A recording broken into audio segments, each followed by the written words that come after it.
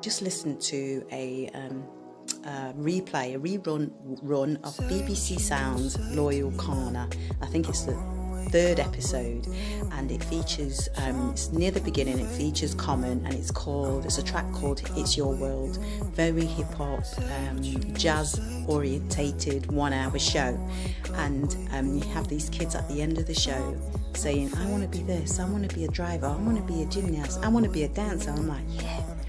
And every now and again I do think about, I knew I wanted to be a dancer. I wanted to be in a girl group when I was younger, and I still want that.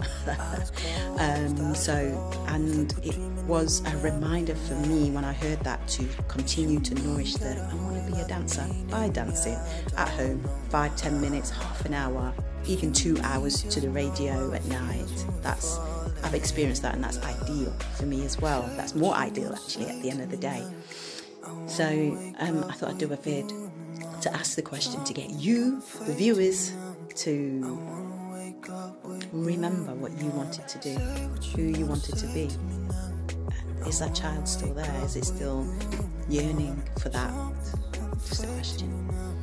Okay, and can we take a step today to do that? Can we step into that direction? Just a step, just today, just a step.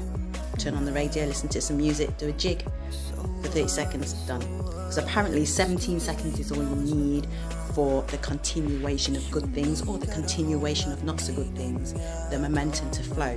So I need to remember that as well. Okay, so I thought I'd share that for you.